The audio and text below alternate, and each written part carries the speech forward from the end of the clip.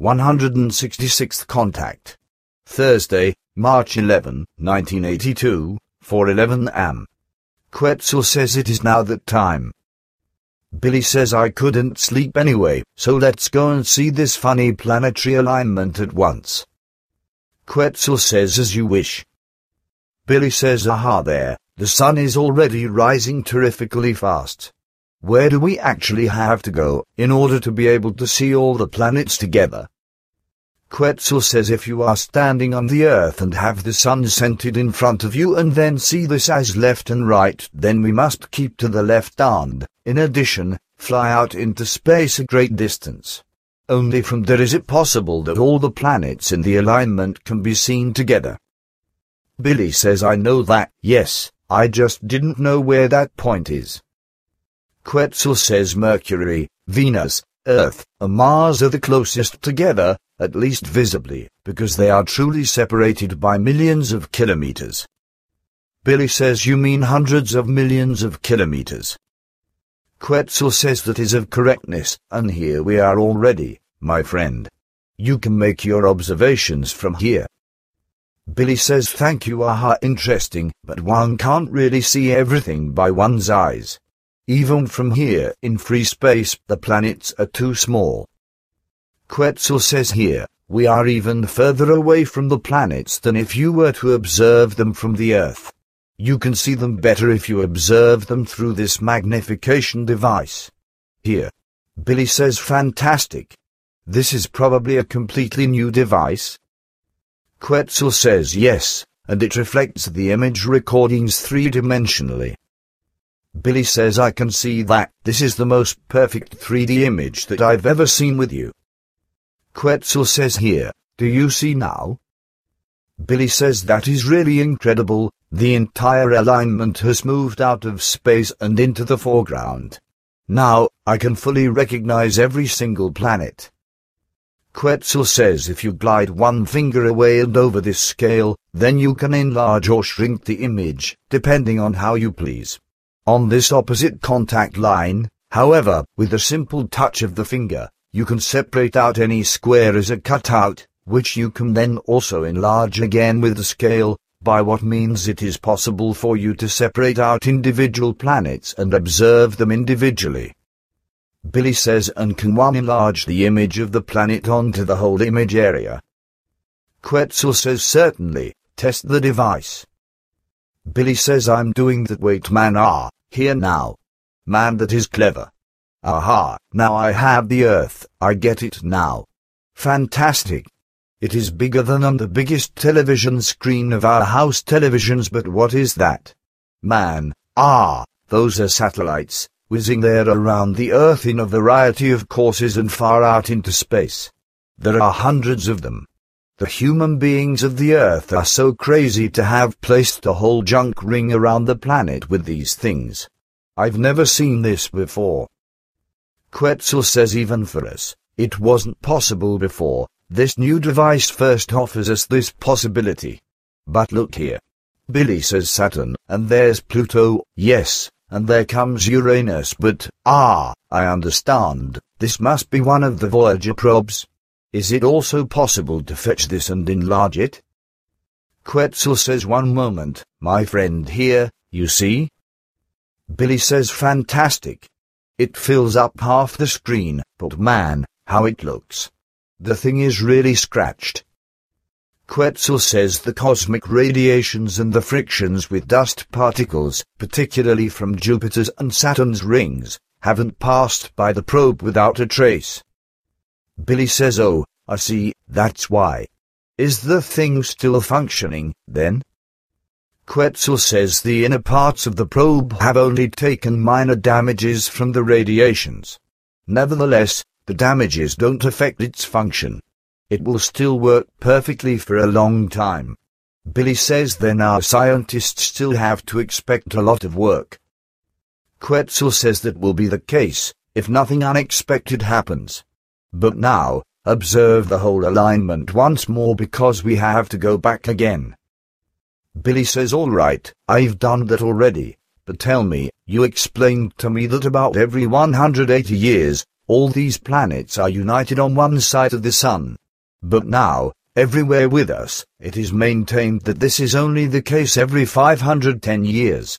Moreover, it is also maintained that yesterday was the day when the planets would have stood in closest formation to each other, whereas you've explained to me that this wouldn't be the case until the 14th. Quetzal says my data are of correctness, which you can recalculate yourself.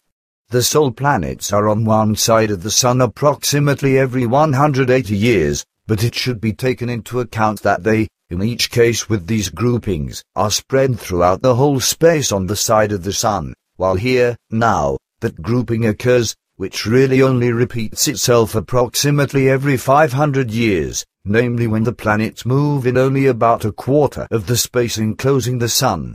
If, now, the scientists of the Earth claimed that on Wednesday, the distance of the planets to each other was the lowest, then this information doesn't correspond to the truth because this only concerns an apparently nearest or closest distance. This apparent distance only arises from the viewing perspective of the Earth because seen from there, all the planets are the closest to each other according to sight. Nevertheless, the effective closest distance of all the planets to each other won't be reached until the 14th of March, for then, they will actually be the closest to each other according to distance. The Earth scientists are still mistaken in very many things, so also in astronomy. This will already prove itself again in a short time, when once again, the Earth scientists gain new insights in reference to new and revolutionary discoveries in space, so also in reference to the Sun and all solar planets, but also in reference to the reality of the Earth's orbit around the Sun, which, in part, runs a little differently than what the scientists accept up to now. Hence, they will recognize and have to admit that also in reference to the 4 seasons, the revolution of the Earth around the Sun behaves a little differently than what has been taught. This will be a shocking realization, as well as the realization and finding that will be made in about 15 years, that the determined distances to the stars and galaxies, etc. are not correct. Billy says they are, indeed, used to the fact that they have to admit their crap again in each case, even if this is often very difficult for them. Quetzal says that is of correctness, but now, we have to go back, my friend. In addition, I still have a few important issues to explain to you. Billy says then we can still rush around a bit in the storm that's raging over the Atlantic and over some parts of Europe. It was substantially crashing all around in the area when you brought me up into the ship. It sounded as if the entire center would be carried away by the storm. Quetzal says the elements really exert tremendous forces. In the current storm, wind speeds of 127 kilometers per hour are prevailing. Billy says tremendous, but I like such storms.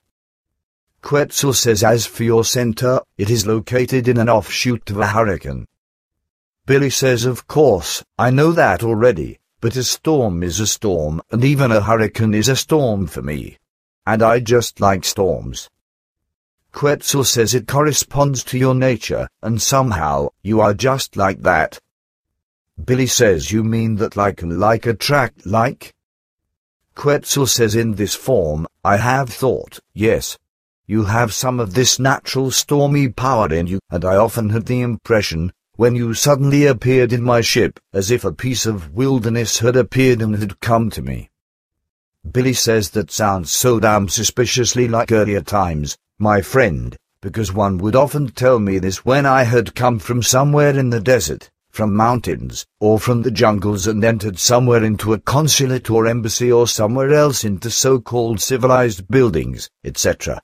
Quetzal says that is known to me, but I had nothing to do with that, and my present words also don't refer to that but solely to my impression and my feelings that really, sometimes, a piece of wilderness suddenly falls upon me when you appear.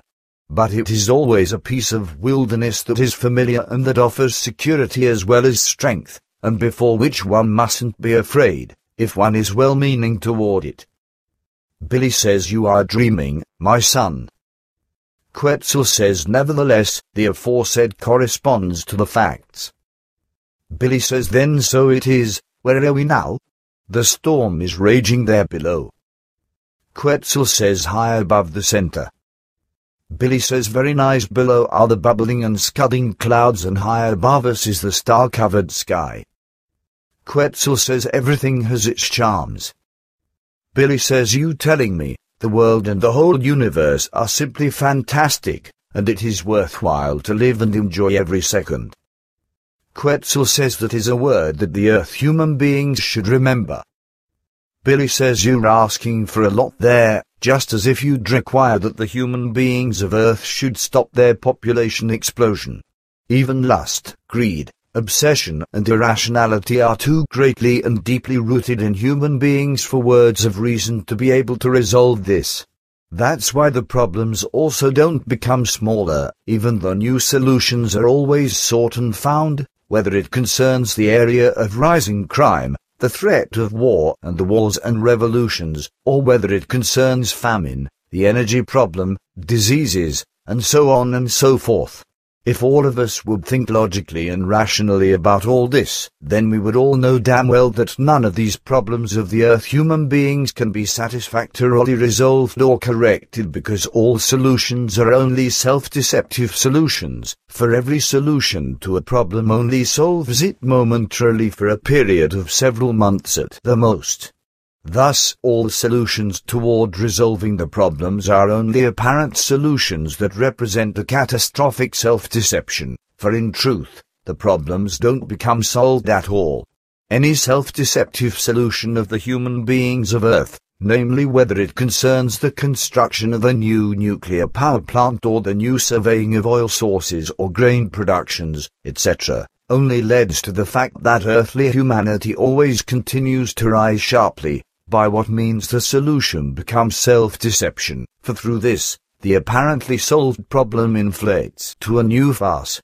Thus, if the human being of Earth truly wants to solve his already catastrophically degenerated problems of hunger, energy shortage, illnesses, criminal activity, and wars and revolutions, etc., then for this, there is only one way which exhibits no mercy, namely an absolute, legally arranged birth stop across the whole world.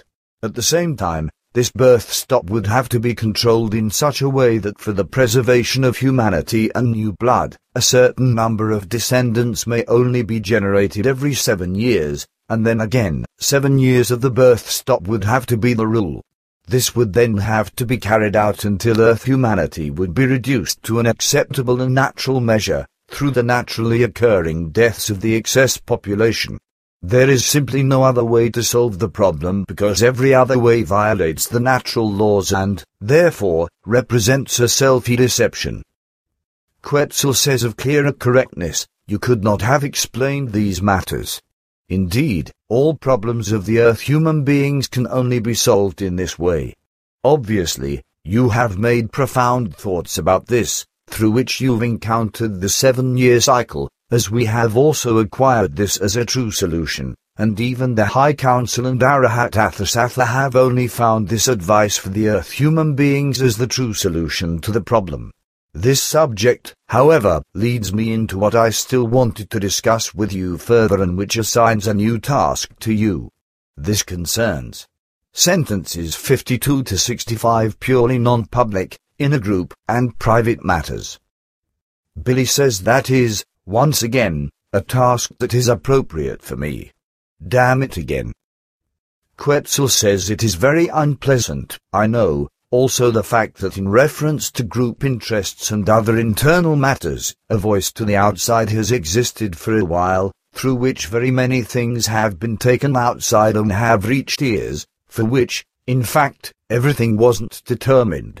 But unfortunately, it happens over and over again, as I already mentioned recently, that new group members continuously give occasion for reproach because from the very beginning of the entrance into the group, they do not adapt themselves into the given regulations and ordinal rules. But this should, in fact, finally be so far that these kinds of incidents no longer appear. Billy says that would also be a relief for me. Quetzal says henceforth it will have to be such that in cases of new admissions of group members, I have to give my consent for these, only after I have clarified some important facts about the persons concerned. Billy says that is right to me, for through this, I hope that a lot will improve. That is, if you actually rummage around a little in the brains of the persons concerned. Quetzal says from now on that will be inevitable. But now, it is again the time that we part. Till we meet again. Billy says bye now, I will still get some sleep. Bye. The end.